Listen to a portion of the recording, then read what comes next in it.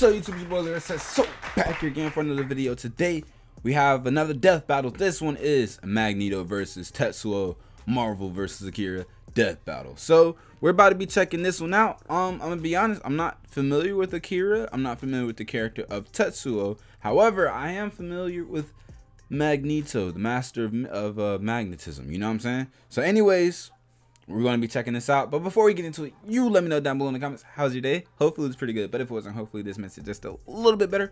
Also, let's just I'm a reserve judgment until after I've seen like the little precursors about each character, because I don't know anything about Tetsuo. You know what I'm saying? I'm a little biased. I like Magneto more, obviously, because I know about him. But anyways, I'm not gonna have any judgment yet. But before we get into it, haven't already, subscribe, man. You know the goal. We're trying to hit 1,000 subscribers before summertime. Summertime's pretty much here at this point, but still the goal hasn't stopped. It's still so close to getting 1,000 subscribers. If you haven't already, consider subscribing. And literally, it's gonna help your boy out tremendously with the content this summer, because I'm trying to go crazy with my content, man. And I really like to have that 1K under the name. That way, you know, hey, content's on a roll. It's gonna keep going, man. So anyways, haven't already, like the video and subscribe. Help your boy out. Let's get it, man. Let's go. Death battle. All right, let's turn this up. Marvel's mutant master of magnetism. Tetsuo Shima, Akira's telekinetic terror of Neo Tokyo. These two maestros of kinesis have ignited revolution not just in their worlds, but also the very mediums they exist within. Akira. Akira's familiar. I've heard of it. I've never actually watched it, though. But it definitely sounds familiar. He looks familiar. All right, let's see. In the short duration of modern civilization, likely no conflict tested humanity more than the Second World War. Okay, in the primary Marvel 616 universe, this fact is no different, especially to the Eisenhart family and their only son. You may know him as Magnus, Eric, or Max, but if you ask him, he'd say his true name is Magneto. As a Jewish child in Nazi Germany, Magneto's Max early life Eisenhart, was, Eric well, Lenscher, extremely Magnus, traumatic. 16, Even after eventually escaping certain death with his future wife, misfortune always followed wherever he went, thanks to his unexpected mutation called the X gene, the mark of a superhuman. After settling down in Russia with his new family, the KGB quickly found out about this quirk, so they burned his house down with his own daughter inside. Naturally, he snapped and killed them all. I don't blame him. I'd do that too. Too bad his wife didn't get it and ditched him, though. But that's when Magneto made a choice. Since humans hurt him his entire life, he'd do the same to them in the name of mutants everywhere. At first, Magneto turned to the telepathic powerhouse Charles Xavier and his fledgling team of heroes. But his new friend wasn't thrilled with the idea of... I always found it interesting how, you know, people kind of have the whole, like, comparison, like, Professor X and Magneto, similar to the likes of like Martin Luther King and Malcolm X. You know what I'm saying? The kind of juxtaposition of one's a bit more on the extreme side, or the other's more of a pacifist. You know what I'm saying? Subjugating the human race. So Magneto formed his own team of. Oh, that was cool. I like that. How you did that. Magneto can telekinetically move, bend, and reshape any metal he's aware of. Bullets, vehicles, buildings, you name it. Even astral projection. I know you can do that. Magnetic field for flight and energy barriers. Magnetokinesis is far more versatile than it would appear at first glance. The blood in your body has iron in it. The air has traces of lead and mercury. Whole mountains are lined with metallic ore. The earth itself is surrounded by a literal magnetic field. So many toys for Maggie to play with. He can detect magnetic fields at such a huge range. He can even pinpoint Earth's magnetic rays while stranded on a planet in another galaxy. And guess what? He was able to use those rays to pull himself back to Earth in a single day. His range is even more remarkable than that. Did you know that in 1820, physicist Hans Christian Ørsted discovered that electric currents, like those of electrons and protons and atoms, produce their own magnetic fields? Magneto can fine-tune his control to affect these very subatomic particles. Dummy here will illustrate such a particle, with positively charged protons and negative electrons. My life is as meaningless as an atom is small. So what you're saying is Magneto could, like, yank one of those out. Correct, potentially changing an atom's entire chemical makeup. However, neutrons do not have a charge, and without the ability to adjust those to accommodate the change in atomic mass, the atom would become unstable and... Right now at Conzone Plus, get hundreds of items this animation is interesting. The little drone bot thing they got. Do that. Okay. Magneto's violent protest against humankind clashed with Xavier's peaceful reconciliation. Right. Not unlike the ideologies taught by Malcolm X and Yeah, Dr. see? King, Okay. by whom Stan Lee and Jack Kirby were inspired. Magneto would spend most of his career pushing Xavier away to prove his philosophy superior, which meant doing battle with Xavier's school of thought. Quite literally. And Baldy's mind powers are no joke, but thanks to Magneto's psionic repelling helmet, Professor X couldn't touch him. Magneto survived Cyclops' earth-splitting lasers, absorbed the power of the sun to battle Iron Man, ripped the adamantium skeleton out of Wolverine's Hold on.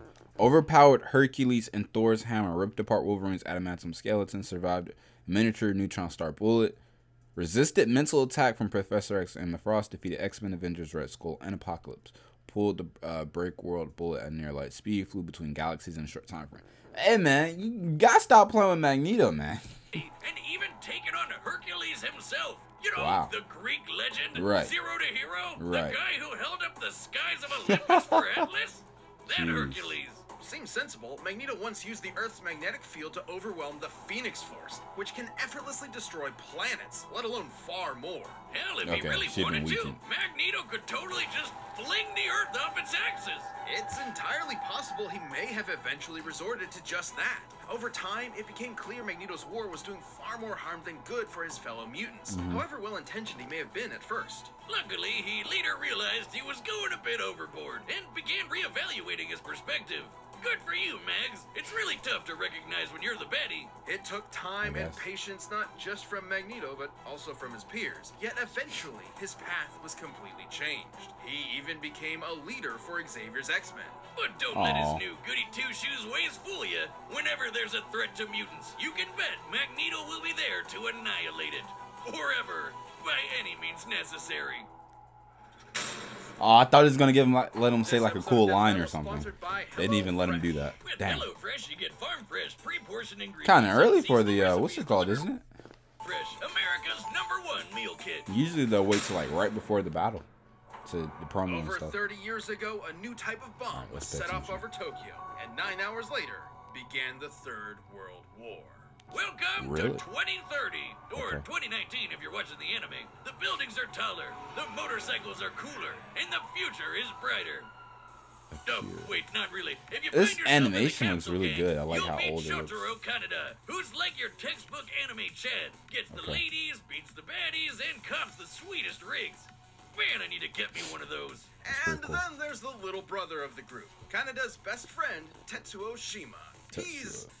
Well, he's got a big head. Exact opposite. A total wimp. As a kid, Tetsuo in his college 5'4", forehead got bullied for being the new kid at the orphanage. That's until Big Bro Kaneda came to the rescue. Eventually, the two went to vocational school together and formed the Capsules. But Tetsuo was never satisfied with Kaneda being the leader of the pack. Tetsuo desired more than anything to be top dog. Oh, I can just see that monkey's paw curling in my mind. Or that kid walking down the street. Shit, Tetsuo, watch out, you're gonna... Oh! Did he hit him? Definitely should have killed him. But since it didn't, Tetsuo earned himself a ticket to military confinement. Turns out they had an under-the-table program for developing child superweapons. In the same program that backfired and jump-started the war, Tetsuo became Japan's Esper number 41. He may not have been a natural with bikes, baddies, or babes, but this telekinesis kind of like Mob Psycho. He walked out of that hospital ward effortlessly flying, reading minds, and blending people into strawberry jelly. Oh my God! Got what he wanted. Power, along with the hunger for more of it. A hunger that used to only be satiated with drugs. And not just any gateway drug, pills so potent that a single gram of the stuff could kill you. So, pretty bad. Kinda reminds me of college days, huh? Snow Wizard. Tetsuo's Snow Wizard. Is his constantly increasing psionic energy, growing more and more powerful over time. This is due to Tetsuo's link to, quote, the memories of the universe, end quote. It's weird. Either way, Tetsuo leveled up from lame gangbuster to certified badass. This guy is a walking natural disaster. His telekinesis can shake the planet, easily cause earthquakes over 12 miles below the surface. He can summon psychic barriers for defense and crush foes with frickin' gravity wells. He can dart around as a literal bolt of lightning or even teleport in an instant. Tetsuo's that's pretty telekinesis dope. can be so precise he can target and obliterate specific parts of the body. He can heal severe wounds quickly, but even after losing a whole limb, he can craft a new one using whatever nearby materials he wants. With these powers, Top Dog Canada didn't matter. Hold on. Telekinesis, psychic barriers, regeneration, inorganic absorption, gravitational wells, flight and teleportation, lightning maneuverability, telepath, continuous growth and power over time, ego collapse form. Anymore. Who needed his approval? Tetsuo tasted that good shit and he was hooked. And when he found out another esper named Akira could deal him even more power, he rampaged through Tokyo to find him. And this is where versions of the story differ. Spoilers ahoy! You Dang, may be familiar I with wanted the to kinda watch 1988 this. animation, where Akira had been dissected for research. However, in the original manga, Akira is not only alive, but even more powerful. Once that little runt nuked Tokyo, Tetsuo would erect the great my Tokyo gosh. Empire with Akira and himself as its leaders. But he ended up just abusing the position for endless sex and inflating his ego. With Kanada's rebellion at his front door, Tetsuo took a turn for the worse. He had to fight. Tetsuo's defeated other powerful espers, dodged light-speed lasers, and jumped to the Can moon destroy faster Earth than 100 anyone times could blink, over, and then leap to the punched a moon big old faster. hole in it. And if you ask, Boomstick, wouldn't that mess up gravity on Earth? You would be right, because it totally did. Screw I'm gonna the be planet, honest. I guess. Stupid moon. Which brings us to Tetsuo's fall. Sounds like- His abuse of his powers spiraled until he lost control. Unfortunately for Kanada's rebellion, this did not make Tetsuo an easier enemy to confront. Exactly opposite, in fact, as Tetsuo painfully mutated into an unstoppable behemoth. Yep, that's not totally disturbing That's at all. gross. I'm happy to say the Ew, latest oh, version is that's even gross to more look at. disturbing. I mean, I know babies can be monsters, but that's a whole nother level. Yeah, that's It gross. is pain incarnate. I can relate. Another esper described Tetsuo's struggle as ego death, which has multiple definitions, but in this case is likely symbolic of the version attributed to drug use. Yeah, Okay. it's described as a shedding of one's own identity, like how LSD can emulate a wild out-of-body experience, and you come back with a new perspective. Though Okay. this is maybe a little more extreme. In fact, you Yeah. could say Tetsuo was shedding his human body to play with the powers of a god. I wish Is that I Rick and could Morty? shed out of my body. But in this case, Tetsuo going full out of body meant becoming a mound of raw, ever-expanding energy. Which almost nuked Tokyo all over again. And those explosions are not normal. I would Right. know. Top scientists in Said, both the manga "I and would animated know." versions describe these explosions as births of a new universe.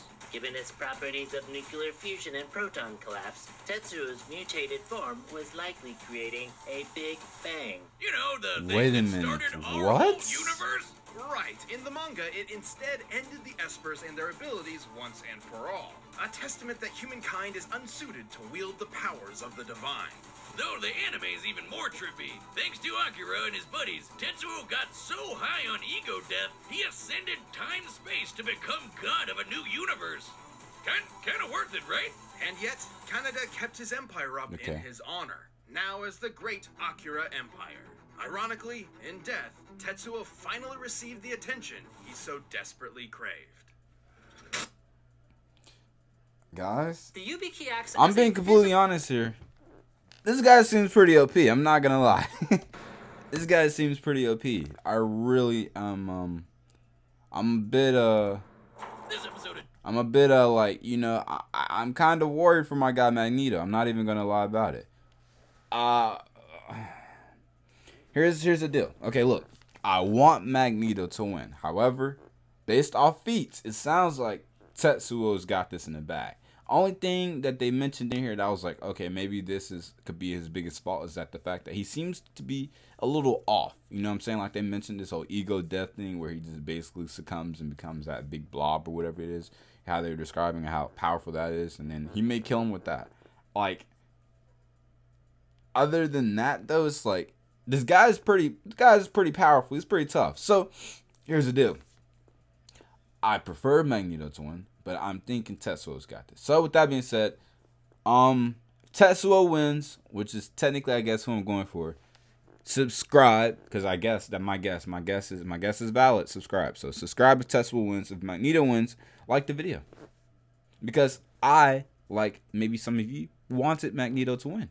So it's a win-win regardless. You know what I'm saying? Usually I'm a bit more split towards one way, but this is an interesting spot I've been placed in, and I must make a decision. So I think Akira's got it. That's who I'm putting my money on, but I prefer if Magneto won. That's where I'm going with this. Y'all let me know how y'all feel, and let's see what the results are. Let's go. All right, the combatants are set. We've run the data through all possibilities. This guy just seems way too OP. Although Magneto's got some interesting feats, I didn't foresee. Even in Japan, they fail to recognize our superiority. Dang. Wrong country, Grandpa. You're an Akira turf now. Uh-oh. Whoa. Already getting the best of him already. All right.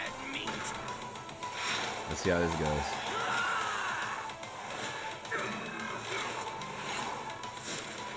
Impudent child. The hell are you calling child? I make the rules around here. It reminds me a lot of Mob Psycho, like this character. Like with all espers and then telekinesis and stuff. You're wasting my time. Ooh! Parlor tricks for the master of magnetism. Took off his arm. He's gonna replace it with something? Some spare parts? Yeah. He picked up a whole building.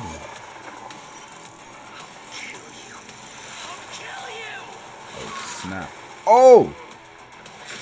He crushed his insides or something? Shoot. Shoot. Come on, Magnus. Do something dope. He just yelled? Yeah, I think he's definitely quicker. He's got more versatility, too. Whoa. Whoa, the helmet's off. No. The helmet's off? I like this. Oh. No way.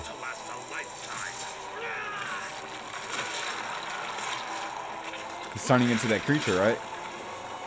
Is it about to be a draw? Dang, Magnus. I knew it was gonna come to this. Ew.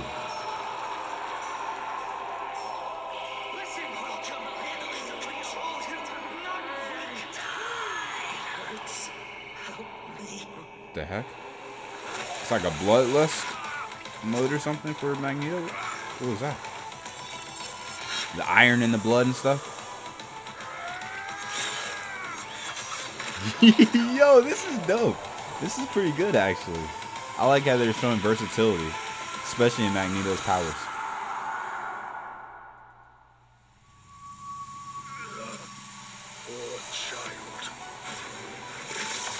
Oh! Whoa! Whoa! It just keeps going.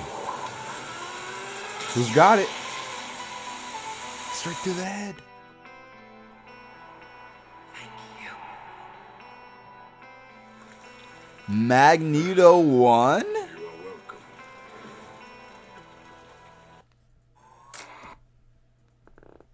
I'm not even mad. I should have stuck with my gut then. You know what I'm saying? Like I was biased towards Magneto. I just didn't want to be like, oh well, I'm obviously biased, so I didn't want to go based off that, but Magneto won. Like the video and you know what? Subscribe. We're on the road to 1,000 subscribers. Go ahead, just subscribe. You know what I'm saying? You enjoy the content. You know, you like it. Anyways, let's go. I counted. Does this count on the streak? I mean, technically, I went on record saying I think Akira is going to win, but I was rooting in a sense, like I wanted Magneto to win. So does this break the streak or not? Because I've been on a winning streak when it comes to death battles for the last like 3 of them. You know what I'm saying? Does this break the streak or not? Y'all let me know down below in the comments. I'm not mad. I'm actually quite happy and surprised. I'm never doing that again. Tetsuo's esoteric telekinesis and I got other it. bizarre Okay. abilities. Magneto's stronger. Didn't know that. Faster. Really? Okay. Tougher. Okay. Magnekinesis counter Tetsuo's offense. Magnetic senses counter Tetsuo's mobility. Inferior healing options. You're right. Tetsuo could eventually grow more powerful. Yeah, that's what I was thinking. Could kill Magneto without a shield. Yeah. Telekinesis at a bar range of effect. Yeah. Though his application was less versatile. Over exertion, risk bodily harm, far less combat and tactical. Okay. Good points. Good points. Certainly gave Magneto pause, but the master of magnetism had greater control over his foe. The numbers don't lie. Tetsuo cratering the moon was insane, but Magneto punched Iron Man with the force of the sun. And while Tetsuo jumped all the way to the moon, Magneto could move across galaxies. Yeah, okay. In his human form, Magneto obviously held a sizable advantage in power and speed. But stats aren't all that matters. With his precise telekinesis, Tetsuo could just target Magneto's organs. That's what I was thinking, like, yes, crush him but from the Magneto inside. had similar skills. There are very few substances on Earth that lack any metallic or magnetic components, and Magneto is very creative with his powers. Which he could use to predict Tetsuo's teleportation and even shut down his telekinesis. And What? his scraps with Xavier prove he could handle Tetsuo's messing with his head. The biggest challenge for Magneto was when Tetsuo's gross mutated power came into play.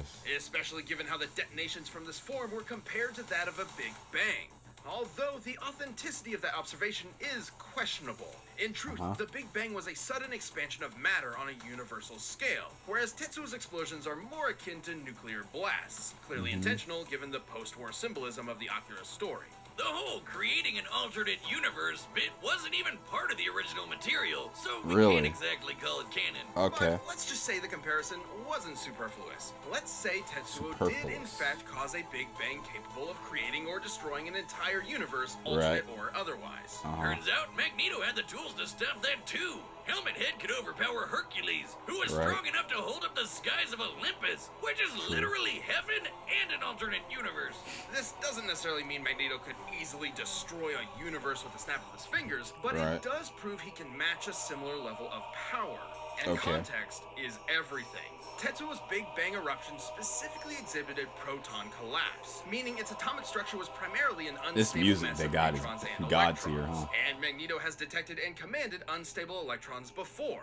This means Magneto had every means available to take control over this Big Bang. Look, I'm learning a lot about Magneto. Just move some metal around. It's like the question posed by some of the greatest prophets of our time. Fucking magnets. How do they even work?